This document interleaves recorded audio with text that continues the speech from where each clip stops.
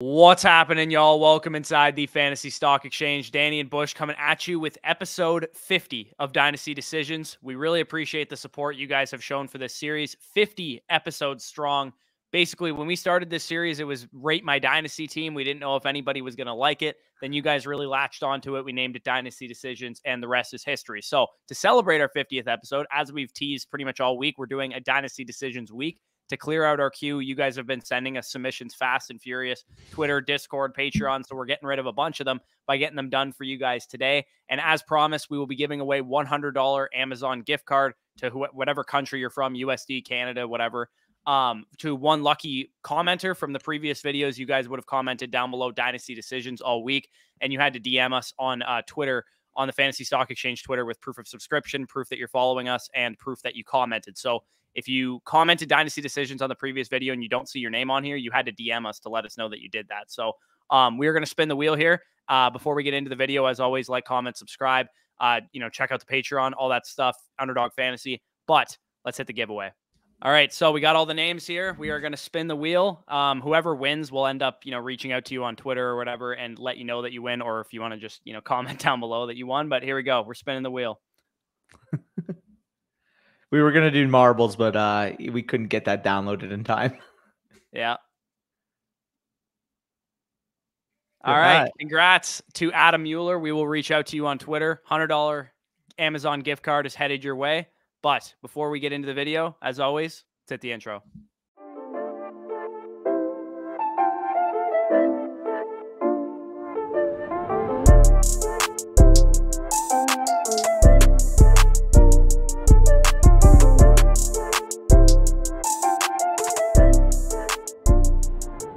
All right, so the first team that we're going to start off with here is actually from AJ. He's got a couple questions here, a couple trades that he made recently. He's getting the left side of both of these trades. The first trade, he trades away Chase Claypool and Tyler Higbee in exchange for Dalton Schultz. I don't know the context of his team, but I'm assuming he's in a competitive window looking to upgrade at tight end. To me, this trade makes a whole lot of sense. Chase Claypool, we actually just got Matt Harmon's reception perception numbers out on Chase Claypool. They don't look too good, to be honest. So I know we were very high on Chase Claypool last offseason, but he might be kind of like a soft sell for us right now. And I think upgrading from Higbee to Dalton Schultz, you're going probably from like a hopeful touchdown or bust tight end to a guy that should be in your lineup each and every week. Yeah, no, absolutely fine with this. Higbee is realistically fodder at this point in his career. And if I'm looking for a tight end upgrade, like Dalton Schultz, if he's healthy this year, should be a guaranteed top 6 or 7 tight end at the worst. Like if he stays healthy, he's insulated in that Cowboys offense. He's going to have scoring exposure. And as we saw last year, this was a tight end that garnered over 100 targets. Now has even more of an opportunity to be a focal point in that offense on that franchise tag. Yeah, no, I'm fine with making this move for Schultz. Yeah, so the second trade here, he gets a package in exchange for Chris Olave and Michael Gallup. He gets Kareem Hunt, Irv Smith, Chase Claypool back, and the 2023 second. So I don't know if this trade was made previous to the Dalton Schultz trade, but looking at this on face value, how do you kind of break this down? To me, Claypool and Gallup is relatively similar. Maybe you throw in like Irv Smith to balance it out on the Gallup side. The question is, would you rather have Chris Olave or Kareem Hunt in a 2023 second is the way I would break this down. I think this is fair regardless. I really like Chris Olave, but realistically, we're assuming that 2023 second's mid. So we'll say a mid 2023 second is maybe getting you a guy like Josh Downs.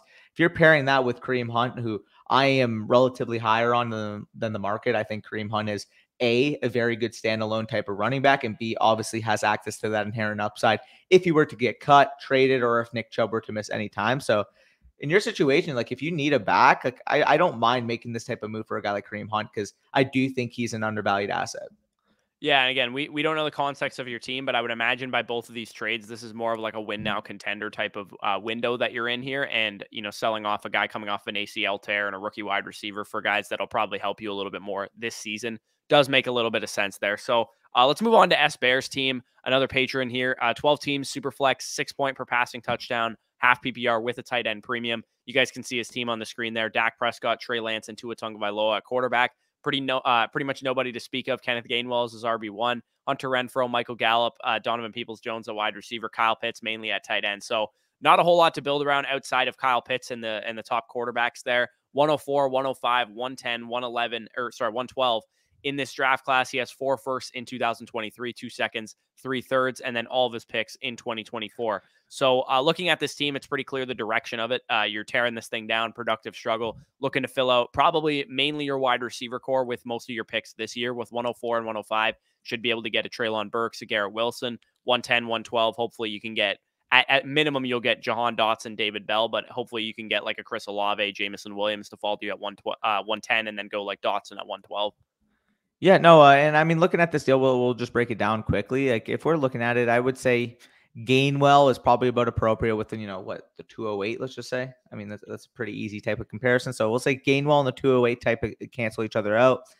Gallup is either the 111 or the 201, whatever you want to slice it. So, I mean, if you want to give the 111, you want to give it the 201, let the other one be in the deal. So basically, Gallup and Gainwell canceled out. We're looking at the 104, 105, and the 2021st for, let's just say, the 101, the 201, and the 207. I think that the 101 is probably about appropriate value right now with probably the 104 and the 105. Like, would you give Garrett Wilson and Kenneth Walker if you're looking to get a stud in Breece Hall? Yeah, I would rather have the 104 and 105, I think, than Breece Hall. Yeah, so I mean, and regardless, that's about appropriate if you were to make that type of transition. So we'll just say for E's sake that would cancel, and then at that point, I mean, you got a 2023 first for the 201 and the 207. So yeah, I do like your side here. I do like what you're able to receive. Yeah, that first deal is definitely good. We also give away Clyde Edwards-Helaire. You love to see that. You get a 2023 second and a 2023 third. I think that's fine value. I'm not huge on Clyde Edwards-Helaire, so maybe you want to hope for closer better value than that, but I think that's probably the best you're going to get for CH at this point in time. Also selling Juju, Miles Sanders 104 and DJ Chark, and he ended up receiving Dak Prescott and the 208. So in a super flex league, I mean, Dak Prescott's got to be worth at least 2 firsts, I think, here. And I don't see a ton of value to say that this is worth 2 firsts, at least on the side that you gave up. The 104 is obviously a hard asset to part with. But you do, I mean, Juju, DJ Chark, Miles Sanders, they're probably all worth like early second round type of value. Maybe not even for Miles Sanders and Chark. At best, Juju's worth an early second round or mid to late for the other two guys. So yeah, I think the Dak Prescott side is the side that I want there.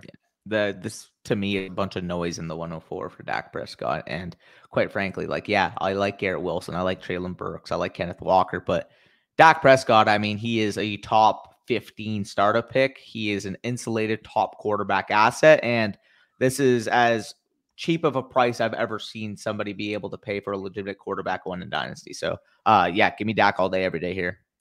Yeah, 111 for Chase Claypool. Just give me the reroll on like Jahan Dotson or something like that. I would rather have Dotson than Claypool at this point in time. Alberto, Gabriel Davis, he traded away in exchange for 2023 first. He's so high on two guys that have a lot of buzz around their names right now. I think that makes a lot of sense. Give away Gallup, ETN, and the 401 for Claypool, 207, 2023 first, and a 2023 third. So again, I think this goes chronologically upwards. So I think we're reading these in reverse order. But the way I break this this trade down here is, to me, ETN is worth probably a 2023 first in the 207 is probably the way I would break that down. Gallup, Claypool, again, probably a wash there. And then you get a third versus a fourth. I think you net a little bit positive on that trade. I would say it's not a huge win, but I would say it's a slight positive win for you. Yeah, no, I agree there. I mean, realistically, Gallup and Claypool kind of cancel each other out. And then we're looking at it, ETN in the 401 versus a 207, 2023 third, and 2023 first.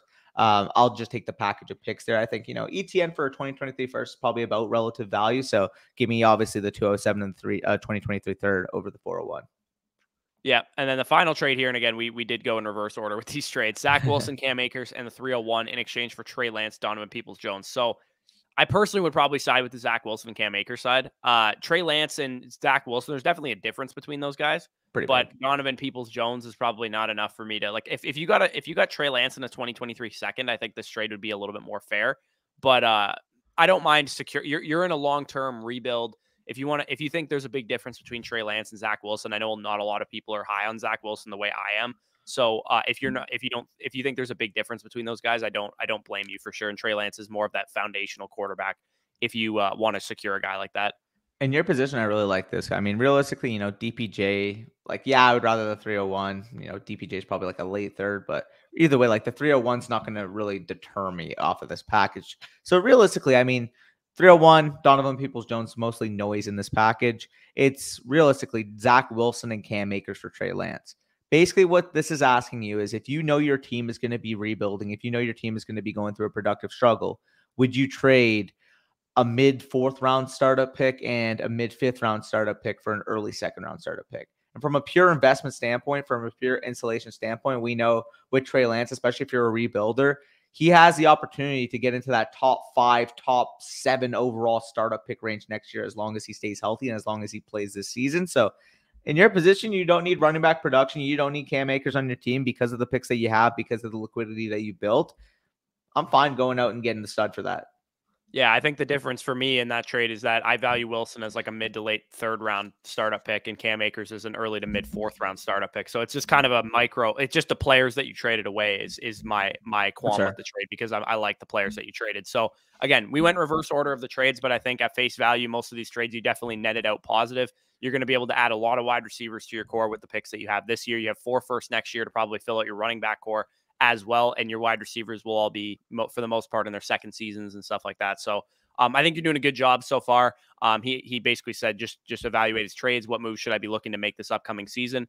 Anybody that has value in season, if Kenneth Gainwell is thrust into a starting role at any point, Boston Scott, Tony Jones, like none of your running backs are probably going to net you anything, but any of your wide receivers, if Will Fuller signs with the Cleveland Browns or something like that, and Watson isn't suspended very long, you might be able to flip him for like a 2nd round pick. I would just be looking to constantly churn out the fodder on your roster for any draft capital, any value. Like if Laviska Shenault gets off to a hot start and you can package Laviska Shenault in the 3 to go up to a 2, go do that move. Sterling Shepard had a strong start last year. Maybe you can get somebody, especially at the beginning of the season, man. Like I bet you probably could have flipped Sterling Shepard after week like 3 last year for a 2. And people would have done it because they saw Sterling Shepard playing really well. And they're like, oh, he's got a single-digit number now, so he's going to be better. So I think any fodder on your roster, if your extra tight ends not named Kyle Pitts, try and churn those guys for future draft capital. And I would also, we talked about it before with Tua. If anybody's really, really high on Tua in your league, because there is like a cult following for Tua for some reason, maybe you can get good draft capital value out of Tua Tagovailoa as well. If somebody's willing to give you, a 2023 first and a young receiver or something like that for Tua Tagovailoa, I don't mind giving up Tua for that price, because you have Prescott and Trey Lance to build around. I'd be willing to do it for a 2023 one straight up, easily. Right, but because he's a starting quarterback, you can probably get more than just a 2023 first for him. Yeah, maybe, yeah. But either way, I mean, like if you're going to build liquidity, if you're going to build, your pick, your iron bank, if you will, having Prescott, Lance, and Tua, and also having Kyle Pitts, I mean, the classic motto, FSC motto, as Corey said in the last video, picks and pits, baby. I mean, this is the exact way to start a productive struggle. So great job there from SBares. We can move on to the next team. That's going to be from JD, a 12-team Superflex PPR league. Quarterbacks, you got, Patrick Mahomes, Deshaun Watson, Matt Ryan, and Kenny Pickett there. Running backs, DeAndre Swift, Kareem Hunt, Tyler Algier, and some fodder as he lists here. Wide receivers, Cooper Kupp, DJ Moore, Hollywood Brown, Drake London, Garrett Wilson, etc. There. Tight ends, you have Travis Kelce, Bush's boy, along with only your 2023 third, but then all of your picks in 2024 and 2025, with your main question being just if you can assess my team and let me know if there's anything you would do. So, Corey, when you're looking at this team, when you're looking at its construction, what are your main thoughts? Yeah, I think this is a team that is well set up to compete right now, because you have, guys like Kelce and Cooper Kupp who should be difference makers at their positions this year. He does say in the message that he knows he needs another running back, most likely, if he's going to compete this year. I would say you don't necessarily need another running back. You could run like a hero RB with DeAndre Swift, but if you wanted to invest in another running back, I wouldn't blame you. The guy that I would look to use to invest in that running back would be Juju Smith-Schuster, 100%, because I think you might be able to 1-for-1 swap James Conner and Juju Smith-Schuster or something like that. And James Conner will have a big-time effect on your team if he's your RB2, instead of having to rely on Kareem Hunt, who might be a little boomer bust because of his role. Tyler Algier is a rookie 5th-round pick. We don't know necessarily what we're going to get. His other guys that he has here is like Dearness Johnson, Matt Breida, Darius Geis. They're not going to give you a whole lot at that position. I would say Watson getting suspended would really kind of hurt your competing window a little bit, though, because if he gets suspended the entire season, which is definitely in the range of outcomes as these cases continue to pile up for him, Mahomes, Matt Ryan, and Kenny Pickett will be enough to get you by, but I think missing out on that difference-making quarterback production that Deshaun Watson would give you if he was on the field might hurt your chances of competing, depending on how good the rest of the teams in your league are. If this is like a new startup, then I think you can compete with this team. But if this is a fifth year in the league type of team, there might be some monsters that you're competing against. Yep. No, I agree with that. I mean, when you're looking at this team realistically, like, yeah, it's a fine team. It's probably, playoff caliber team, but I mean, it's something that you'd probably want to make a transition to in season again. Like if you get off to a hot start, as Corey was saying, Cooper Kupp is going to be a top 3 receiver at, top 3 to 5 wide receiver is Kelsey what we're will be expecting a top here. 3 tight end. We think Swift has top 5 in the range of Upside. for sure. Mahomes will be a top 5 quarterback most likely. If Watson plays, he should be a very big difference maker there. DJ Moore and Hollywood Brown should give you very solid production as well. Those rookies might give you something also. Watson's status is going to be the biggest determinant of this team. If Watson, is expected to be suspended, 8 games this year or for the season, I'm looking to retool a little bit. If you can sell high on Cooper Kupp, maybe get 2 1s or maybe get a 1 and a young receiver to supplement him. Again, when you're ready to compete, when Watson is back, is when you want to, align your peak. And give or take, I mean, if Cooper Kupp's 30, 31 years old by the time, Watson is fully back, ready to play football, because, who knows? Maybe he gets suspended the year. Maybe he gets suspended, 8 games this year and, something happens in the offseason. He's suspended a little bit next year. Who knows? For you want to have as much information as possible before you're able to push those chips in. That's something I would look into. And again, if Watson is suspended this year for a prolonged period of time, the main guys I'm looking at potentially swapping and potentially getting, pick value from would be a Cooper Kupp and would be a Travis Kelce. And again, if Logan Thomas gets off to, a top 10 tight end start and is getting fed targets coming off the injury, and you could flip into another 2023 third. I mean, that's something you can look into in season as well. But my biggest advice is see where you're at, see what's up with the status of Watson, and be able to align, again, as I said, your peak window with Watson's availability on the field. Yeah, again, if this is a new startup, I think you can compete with this team, assuming Watson's only suspended like 8 games or something like that. But if this is a long-standing league, you got some monsters, you probably won't be able to compete. So it all depends on kind of because we can't see your league. So it all depends on your assessment, your standing in the league. If you determine, hey, my starting lineup is the second best in this league, my depth is pretty solid as well, then I should be able to compete. By all means, compete. But if you look at your team and there's 4 monsters or 2 or 3 monsters in your league, then you're probably right to retool a little bit and try and build this thing up to be a little bit stronger in the future. So that's kind of the discretion you want to use with this team. It is definitely a bit of a murky situation to be in. Ideally, you just have young players that are all aligned with your winning window, but your team, a couple guys, put you in a competing window if you want to be there for sure. So let's move on to the next team here. We got TJ's team, a 12-team Superflex League. Quarterbacks, Josh Allen, Tom Brady, Davis Mills. Running backs, Najee Harris, Elijah Mitchell, Damian Harris, Ramondre Stevenson, Michael Carter, Deebo Samuel, Hollywood Brown, Chase Claypool, Sky Moore, etc. at wide receiver. And then we have TJ Hawkinson, Tyler Higbee, and Rob Gronkowski at tight end with 2 seconds in 2023, 2023 third as well. Didn't list his other picks in 2024, 2025, but I'm assuming he has them all. Just basically any tips for this roster. To me, having Tom Brady on your roster pretty much immediately tells me that you're trying to compete. Is this team good enough to compete with? No, it's not. You want me to be blunt? You want me to be honest? I mean, realistically, with this team, as much as I like Sky Moore as a player, he is still a rookie wide receiver. We still have to see that from him to be a reliable option this year. Realistically, I mean, the only guys that you can rely upon for points this year would be those 2 quarterbacks, Najee Harris, Deebo Samuel, Hollywood Brown, and TJ Hawkinson, with next to no depth after them. If you want to compete, you're going to be in for a steep road. Honestly, I mean, I don't want to say, go full rebuild here, but that's kind of where I'm leaning right now. If you can get value from Najee, you can get value from Deebo, you can get value from Hollywood, and somebody's willing to overpay for Hawkinson, as we kind of outlined on the tight ends video that he is overvalued on the market right now. I would definitely want to retool, and that would start with trying to get your 2023 first back. Yeah, this does kind of seem similar to the last team. That this is like a team where you have one piece. The last team had Travis Kelce, you have Tom Brady. That indicates you're in just a winning window right away. This is a team, like Danny said, that you would need a lot to break right for. You would need your depth to really become cornerstone players for you during the season, because if one of the Patriots running backs gets injured and the other one's like a workhorse, then that gives you a really good RB2, and Elijah Mitchell's like in your flex. But if you start like 3 wide receivers and 3 flexes in this league, I mean, you're going to be starting like Kendrick Bourne every week, which is going to be tough if there's any, like I said with the last team, any monsters in this league. So if this is a new startup, again, I think you probably could compete with this team. This would be like a wait and see at midseason type of approach for me. If you're, 2-6 at midseason, you sell Tom Brady, you sell any other players on your team that are having great seasons that are more contending type of pieces. But at this point in time, I would probably, I don't think I would tear this down in the offseason. I think I would wait Not and in the see. offseason. Yeah, once I get into the season, how things are going. And again, make sure you make that evaluation of your league mates as well. Because if you see a team that has, Herbert, Joe Burrow, Javonte Williams, DeAndre Swift, Breece Hall, like just a loaded team or two in your league, and you're like, I can't beat these teams, then I would probably be proactive and rebuild at that point. But if you're looking at your league and you're like, yeah, my team's pretty much just as good as anybody else's, then I would wait and see midseason. Yeah, no, I would agree with that.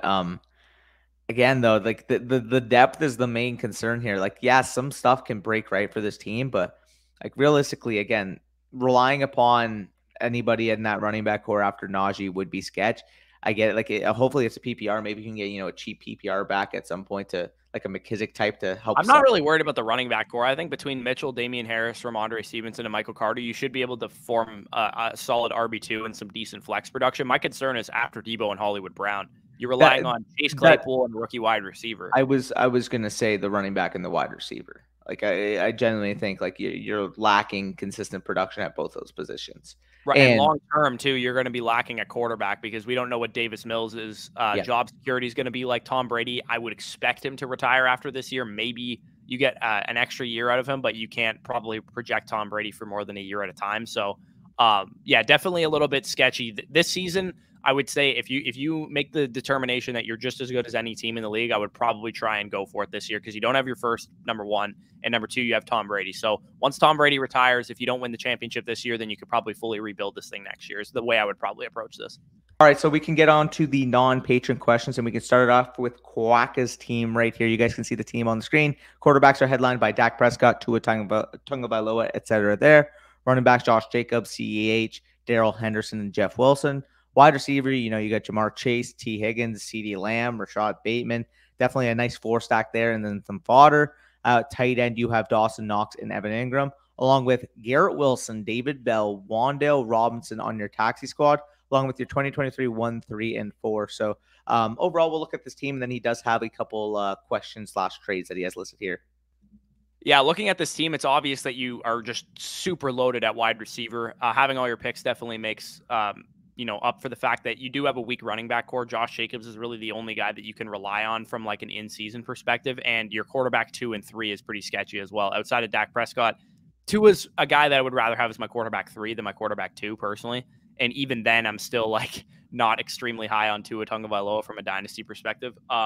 Looking at this team, I think there's definitely some work to be done here. I would probably try and gauge the market and see what a quarterback upgrade would cost you. I would see, like, because you have so much depth at wide receiver, I would see if you can go from like Tua and Garrett Wilson to like, I don't know, what kind of quarterback do you think you could get with that? That's Tua in the 104, 105 type of range. You should be able to get up to like a Trey Lance with that. I was just about to say Trey Lance. This is also a 10-man league, so I mean, getting that stud quarterback is even more valuable to you here.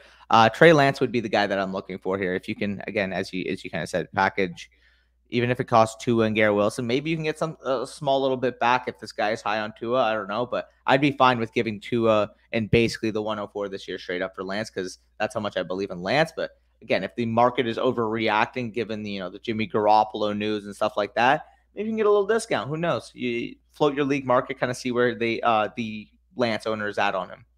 Yeah, for sure. I think this team would be hard pressed to compete this year, given the quarterback 2 and 3 situation, and the fact that Josh Jacobs is your only like main running back that's going to contribute to a high degree. This would be kind of like a house money year. You got a young team, you're able to build this out in the future draft classes. Let your wide receivers develop, and if some of your guys like CeeDee Lamb, Rashad Bateman, T. Higgins, Jamar Chase, Garrett Wilson, all of those guys have the chance to be in the top 10 dynasty wide receivers this time next year. And some of them already are, obviously, with 3 of those guys in the top 5. I would also potentially try and sell one of the Bengals wide receivers if it costs you, a lot. Obviously, you don't want to lose those guys. They're obviously very good assets. But if you can transition T. Higgins like I said, with Tua Tagovailoa, maybe you can get up to Kyler Murray with that if you trade T. Higgins and Tua Tagovailoa. Yep. No, I mean, if you can do that, by all means, you have a lot of flexibility with how you built out that wide receiver core. Great job there too. Yeah, just stay the course. And I mean, realistically, I mean, that 2023 one should be, I would say, mid this year, while still having a better outlook long term. If you can add, like, long term, maybe like, say you make that move Tua and Garrett Wilson to go out for a quarterback like Trey Lance. If you can add like Sean Tucker, Jahmyr Gibbs, or something like that. Yeah.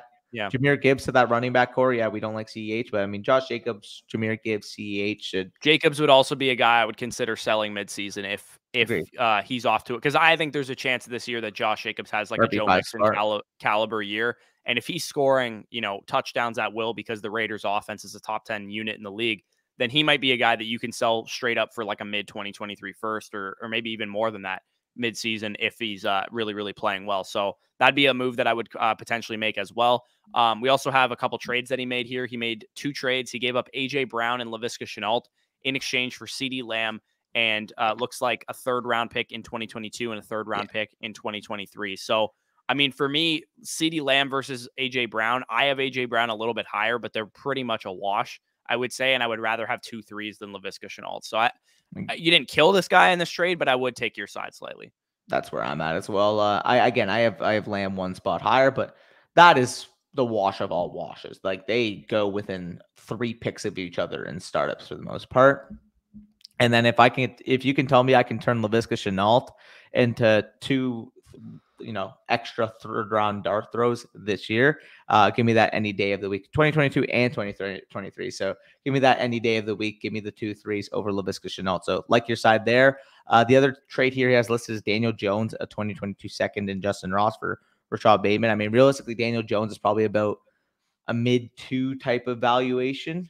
So, I mean, if you're talking about a mid 2, another 2, and Justin Ross, who's like a UDFA wide receiver, basically a 4th round value. Give me Rashad Bateman there. Yeah. That's a great trade. I think Bateman would definitely be a guy that I would be looking to see what you can get. Like, because if Bateman's having a monster season next year, which I think outside of the top 10 dynasty wide receivers, I think Rashad Bateman might have the highest ceiling of any wide receiver in terms of how much he can ascend in dynasty value this time next year. Would it shock any of us if Rashad Bateman has 145 targets this year and is the dynasty wide receiver 3, 4, 5, or 6 this time next year? Like, it would not shock me whatsoever if he has a season like that. So he could be a guy that, mid-season you're able to evaluate and somebody's willing to give you like 2 1s for Rashad Bateman or something like that.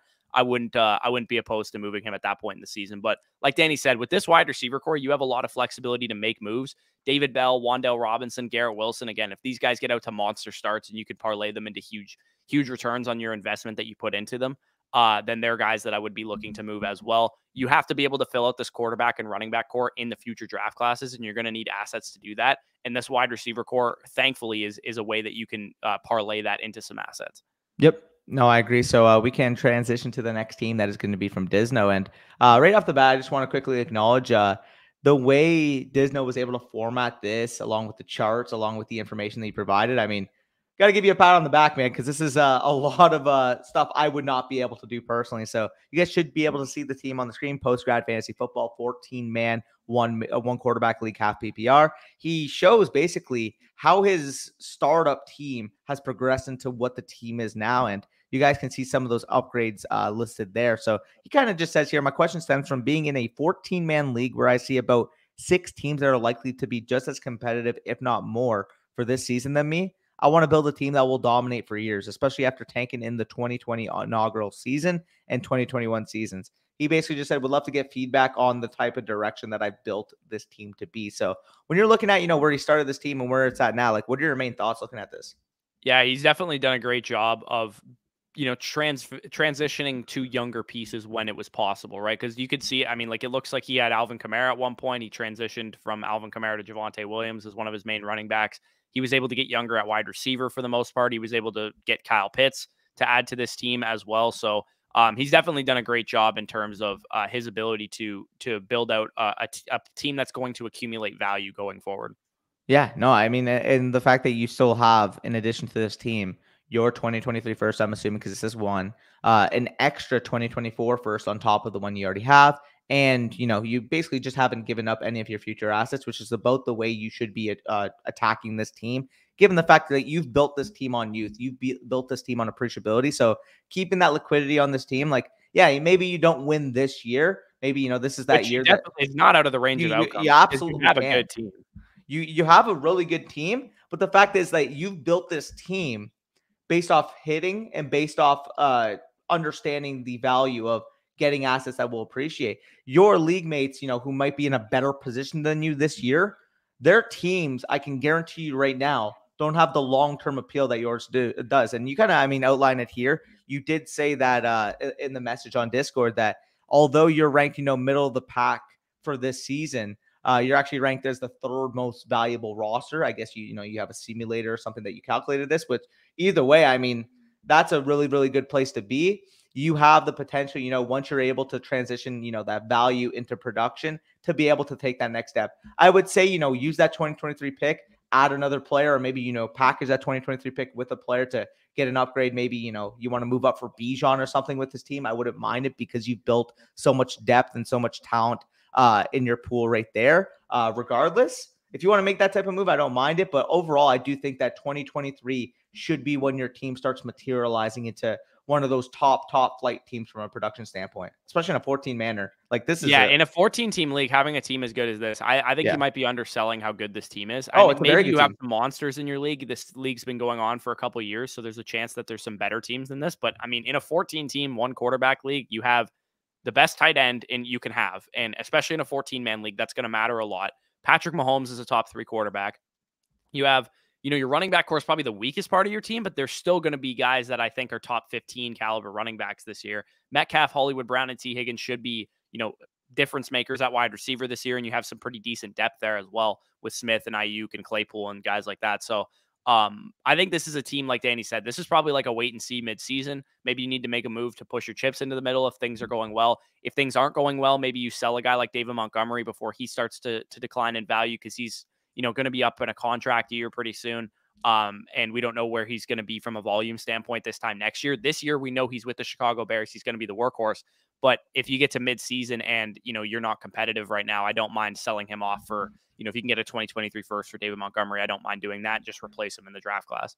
Yeah, and I quickly want to outline how cool this was too. He actually has he made a chart basically outlining how active players in his league are. So he has all of his other league mates listed in this and the amount of trades they've done per year to basically give him an idea of if he's trying to make a deal, if he's, trying to go to an owner to make a transition, who's the most likely to actually make a deal. So I just want to outline that because that's like freaking cool as heck that he's basically just charted all the deals everyone in his league's done. Because that's a competitive edge, knowing like who's more likely, more inclined to be wanting to move assets, be wanting to make deals in your league is something that you could definitely use to your advantage. So charting that, I don't know, I just found that dope, so I had to include it there.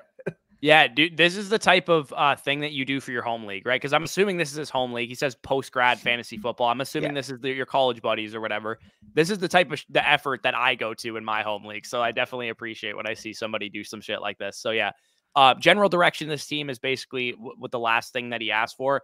You're in a house money year, really. Like David Montgomery is the only guy that I would probably try and sell mid-season if I'm not looking to compete because the rest of your team is young, is not going to lose any value anytime soon. I'm not, rushing to sell anybody else. So especially in 2023, when DK Metcalf presumably has a better quarterback, Hollywood Brown, still, into his prime, Javonte Williams maybe doesn't have Melvin Gordon. The rest of your team, Kyle Pitts in his 3rd season, Patrick Mahomes still stud quarterback. This should be a team that's very, very competitive 2023, if not competitive this year. Yep, no, for sure. So great work there for a 14-manner. Yeah, like Corey said, you undersold this team. This is a very, very good team. But either way, we could move on to the next team. That's going to be from Tano. So 1 quarterback PPR, no tight end premium league. I'll let you take it away with this team here. Yeah, so in a 1 quarterback league, you got Justin Herbert, obviously the guy that you want to have there with Zach Wilson, Mac Jones as depth. You have Saquon Barkley, Breece Hall as your top 2 running backs, Drake London, Treylon Burks, Brandon Ayuk, mostly at wide receiver. Not much going on at tight end with Austin Hooper as your top guy, but you do have 4 first-round picks in 2023. He says probably 2 early. I'm assuming one of those is yours. Then you have 3 seconds with 1 early, and then 3 firsts in 2024 with 2 seconds there as well. So you've built out a pretty solid war chest, I would say, of draft capital, and you have some cornerstone pieces to build around. In terms of like your actual team, Saquon Barkley obviously is not going to fetch you a ton right now because he's on the downslope because he can't stay healthy and stuff. But he'd probably be a guy that I would look to parlay into future draft capital mid-season, because by the time your team is ready to compete, he's probably going to be 26, 27 years old. He's already 24 and a half or whatever. So he'd be a guy that I would look to sell once his value is up back to where it probably should be. Yeah, no, I would agree with that. I mean, looking at this, sorry, I got lost for a second. Yeah, no, Saquon Barkley is the classic example of out of sight, out of mind, if you will, in the fantasy football community. Because, I mean, we haven't seen him be the elite asset he is when he's healthy for the last 2 years. So, I mean, people are just ready to kick this guy to the curb. People are just ready to say, okay, you burn me once, shame on you. Burn me twice, shame on me. I'm not touching you whatsoever again. And it's comical to me because we talked about when Saquon Barkley is fully healthy, he has one of the most untouched workloads in the entire NFL. He gets receiving production. Like, we're not even just talking about, 40, 50, like, targets like Josh Jacobs, Dalvin Cook. We're talking about when this guy's healthy, he's a legitimate 100 target type of running back. And he is now playing in the best offense of his career. And more importantly, he has the cleanest bill of health he's had in a couple of years, too, because he's 2 years removed from the ACL, which we know has, I mean, as you brought up Dalvin Cook didn't have his breakout season until he was 2 years removed from an ACL tear that he suffered his rookie year. So I think Saquon Barkley has a chance to really, really show people why he was the generational running back prospect that we saw coming out of Penn State. But moving on to the rest of this team, he has some pre-draft trades listed. We can go over those real quick. He traded away the 103 and Christian Kirk in exchange for the 106, 206, and 211. I mean, depending on who you got at 106, I don't mind that trade. I can't see exactly who it ended up being because I don't think he actually made the pick here, because he traded away the 106 and the 211 to go up for Burke. So, I mean, if we're looking at this, it's basically the 105 and the 206 for the 103 and Christian Kirk, which, again, I am fine with because Treylon Burks is my 103. So the fact that you're able to get Treylon Burks and, 206 and Christian Kirk's comparable, but if David Bell makes it to you at the 206, which, I mean, we could see right here who he ended up going with at the 206. He ended up moving the 206. But let's just say, David Bell was in that deal. Regardless, it was David Bell and Treylon Burks for Garrett Wilson and Kenneth Walker and Christian Kirk. Number 2 trade pre-draft, he gives away Zay Jones and the 202, and he got a 2024 first. I don't know how the fuck Zay Jones was a difference maker in that trade, but bro, he pushed it over the top. Yeah, easy move to make there. Gave away a 2024 third, and he got Gerald Everett and Paris Campbell by the looks of it. I mean, sure, if you like those guys, it's not a bad asset to give up. Yeah, he actually sent me one more trade, but he didn't put the side that he got in. So I'll just let me know, Tano, what ended up happening. I can give you advice in the DMs. But basically, he has a couple questions here. This was the orphan team that he sent a couple months ago. So I guess this was on a previous episode. How did the draft go for me? Did I make the right move to get Burks? Olave and JMO were still on the board. Did not really love the late second round of this draft at all. Guys I would have wanted before 205. That was pretty much a common sentiment. Nobody liked anybody after like the 205. The right move, again, it would have all depended who was on the board for me at 103. You picked Drake London at 102, so I guess there was no chance that Drake London was there at 103 for you. It doesn't also look like that you had any real conviction between Burks, Wilson, or Kenneth Walker. So if you want to just get the latest pick to secure one of those guys and get some extra value on top of that, I don't mind that move whatsoever. Yeah, no, I agree there. I mean, that's kind of how I want it. Like, if I can get a little plus, a little value, and move down and still select within that tier, I'm fine with that. Again, like, the only exception would be Drake London, given where he's going in startups, given that opportunity he steps into with the Atlanta Falcons there, and of course his prospect profile of quite literally demanding a boatload of targets, 119 targets in the 8 games he played. I would say Drake London would head that pack, but after that, I mean, Walker, Burks, Wilson, if you can get, a 2023 3 and move down and get any of those within that value, I'm more than fine with it. Yeah. So then he also has any other moves that I should look to do. I'm trying to get Carter as a handcuff. Honestly, I wouldn't worry about that. No. If it doesn't cost you much, if you can get him for like an early 3 or something like that, or maybe a late 2 if you really, really want it, I don't hate it. But I would probably just stick with whatever draft capital you were planning to give up for Michael Carter. And then he also says, I'm trying to acquire Pat Freiermuth, but I don't know what the guy wants for him. Like me, he has a lot of tight ends. He said my team is probably bottom 3 in the competing in the league for what it's worth. So yeah, like this guy's going to have an early pick. You want to secure Pat Freiermuth. I agree. I think that's a good player to go get with this type of build because he's a good long-term tight end to build around, and you don't really have one as it currently stands. But it really all depends what the cost is. If this guy's a competitive team and he has Pat Freiermuth, you don't really have a tight end to give him back. Because if you had like an Ertz or something and you wanted to flip that into Freiermuth and add a second to Ertz to do that or a third to Ertz to do that, then I would make some sense. But it really all depends on the cost of Freiermuth, because if you can get him for like a second and a third, I'm cool with it. But that's probably like the most I would give up for him. And also just get Mayer next year instead of trading for Freiermuth. You have 4 1s. You should be able to. You have 3 2s as well, with one of them potentially being early. You should be able to secure Michael Mayer with one of those picks. So if you don't get Pat Freiermuth, I don't mind just getting Mayer, because those guys will probably be pretty comparable once Mayer's in the NFL in terms of their value. Yep. No, I agree with that. But overall, I mean, he also says here, I have in waivers for Snoop Connor to drop Ahmed and Matt Breida to drop Tony Jones. Good moves. Yeah, give me the upside swing on Snoop Connor rather than those guys that we kind of know what they are at this point. And then with Matt Breida, I mean, yeah, you're giving yourself insurance, because I mean, Saquon Barkley has not been the most durable guy. At least Matt Breida has shown. Maybe he's not, a great NFL running back. He's also not been the most durable guy either, but and that's just something. Yeah, but like at least like we know when he's on the field, he's not awful at football. Like he can. Yeah, he's not Tony Jones. So yeah, give me the more talented running back. So yeah, looking at this team again, you're pretty much just going to build this out through the draft.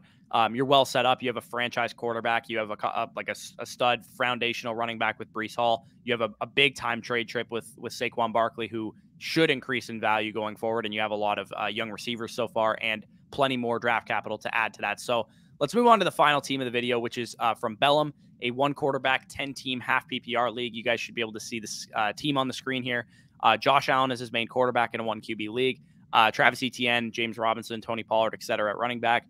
Jerry Jeudy, Gabriel Davis, Chris Olave, Christian Watson, etc. at wide receiver. Mark Andrews, Pat Freiermuth at tight end. And he has 5 1s in 2023. He has 6 2s in 2023, 2 thirds, and then 2 firsts in 2024. So building out a productive struggle, clearly has a lot of draft capital to be able to do that. What are your thoughts on this team when you kind of initially look at this?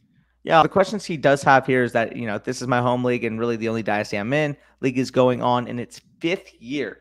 5th year. He's placed second, and he just basically outlines what happened. So overall, he just kind of wants us to go through what he's done in the offseason and our general thoughts on it before we go into some of the other stuff here. So looking at some of these trades, I mean, you were able to receive Nick Chubb in a 4th. Okay, so this is midseason. So midseason, you received Nick Chubb in a 4th in exchange for a 2022 and 2023 first. And I'm going to keep it brutally honest with you here. I think you got hosed on this deal. Yeah, and this is what prompted him to do the moves that he made, because he lists what his team looked like in the start of the offseason. It was like an anti-FSC, Derrick Henry, Zeke Elliott, Nick Chubb type of running back core. And he was like, man, I don't know if I can win this year. So he decided to tear it down. And obviously moves like that was what prompted you to do that, because you did get hosed in that trade. And Nick Chubb definitely was not worth 2 first-round picks, even to a contender at the time. And then January 22nd, which would have been after the season, he then traded away Nick Chubb. Traded away Nick Chubb, Terry McLaurin, the 206, 410, and a 2023 third, received 3 1s in exchange for that. I think 1 first is enough for Terry McLaurin, 1 first is enough for Nick Chubb, and then the rest of that's pretty much just gravy for me. Yeah, I mean, this is an awesome deal. Like realistically, yeah, one for Chubb, 1 for Henry, or 1 for Chubb, 1 for Terry. Let's just say that, and yeah, you get free value, an extra first and a second, basically for the 206, the 410, and yeah, like you took this guy to the woodshed. Although you got taken to the woodshed on the previous Chubb deal, you were able to set the tone back on another league mate of yours. So great work there. This next deal, I mean, you're able to receive the 105, the 107, a 2023 1, a 2024 1, a 2023 2, James Robinson and Jared Patterson for Debo Thielen, the 207 and the 209. So realistically, I mean, well, first of all, good on you for recognizing that this was the right path to go down, because your league market clearly overvalues production. Because like Adam Thielen, like how is Adam Thielen that much of an upgrade to this deal? Like to me, the 105 in the 2023 first is easily enough to move off of Debo. Not even close. Yeah, like the 105 in the second might even be enough for me to move off of Debo Samuel. Yeah, like genuinely, I mean, worst case, maybe even the 107 in the second. Like, yeah, that's a little far. That's a little far. That's fair. You're also consistently a Debo hater, so I've risen on him, but I mean, 105. Let's keep it simple. Let's say that's Garrett Wilson, Kenneth Walker, and 2022. That's about Debo. Adam Thielen himself is probably is he worth that much more than like James Robinson? Probably not. Yeah, I don't think we need to spend too much time on this trade. Again, good on you for recognizing that rebuilding was probably the smart path to go down. March 2nd, again, I list the dates for all these. He received Travis Etienne, 2023 first, and he says mine too, which is, obviously the one that you wanted back. You trade away Zeke Elliott, Derrick Henry, Mike Evans, James Conner, just a lot of win now pieces for Etienne, your own first, Gabriel Davis, 2023 second, and Kenneth Gainwell. Again, the fact that you got your own first back is the important part of this deal. And your own first, to me, is worth, at least Derrick Henry and Mike Evans combined. Not even more. And then you got Etienne on top of that. I would rather have Etienne than Zeke and James Conner. And then again, the rest of that deal is just gravy. I was just gonna say, I would rather Etienne in the first than every single other piece in that package. You're telling me, 101, Bijan, or at least an early first at minimum. Sure, early first. Worst case scenario, you're looking at a JSN or a Butte or someone like that. But he does say 101 because he's going to tear this thing down. Let's just say hypothetically. Top 3 pick in ETN, I would rather have than Henry, Zeke, Evans, Connor, and Henry. And I don't even think that should be a wild take. So if I'm looking at it like that, you got a free Gabe Davis, a free 2023 second, and a free Kenny Gainwell. Yeah, I'm taking value. Yeah, exactly. So draft day he has listed here, which is when his rookie draft was. He got Terry McLaurin, 109, 110, and Josh Palmer in exchange for the 105, 107, Eno Benjamin, a 2024 fourth. We're not the highest on Terry McLaurin, but I think that's a pretty solid move. If you don't see a huge difference between 105, 109, and 110, I personally do if Garrett Wilson or Treylon Burks is on the board. But I think still, even with that package, I think Terry McLaurin himself is probably worth the 107, 105 type of range. So that kind of cancels each other out, and then you basically got 2 back-end ones for one of the earlier ones. I was just about to say, because that transitions right into the next deal, because Terry McLaurin wasn't on his team for too long. You basically, okay, let's just say it right now. I would rather 2 2s and a 3 than Dawson Knox. And then I would much rather Mark Andrews to Terry McLaurin. So if that doesn't tell you my thoughts on this deal, the fact that you're able to receive both of the better sides combined together in this package, you basically flipped Terry, ease sake, Terry McLaurin for Mark Andrews.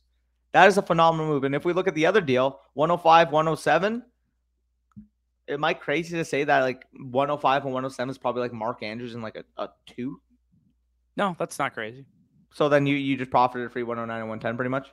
Yeah, pretty much. Yeah, there's definitely a masterful job of tearing it down. You've done a great job identifying, hey, even though my team's good, because a lot of people would look at a team with Josh Allen as their main quarterback in a 1-quarterback league, Derrick Henry, Ezekiel Elliott, Nick Chubb, James Conner, Deebo Samuel, Mike Evans, Jerry Jeudy, Terry McLaurin. And he says it in his message. He's like, I probably could have competed this year. And I definitely agree. I think you could have. But being able to recognize that your clock would have been ticking a year from now, right? And a lot of these assets would have lost a lot of value. You might not have been able to get very much for them. And you sold while the iron was hot. Yeah, you're going to stink this year and probably not going to be that great in 2023 either, but you are going to dominate this league going forward. And this is, like you said, it's in its 5th year. So we don't expect this league to fold anytime soon or anything like that, which is an important factor when you consider rebuilding as well. So I think you did a great job here.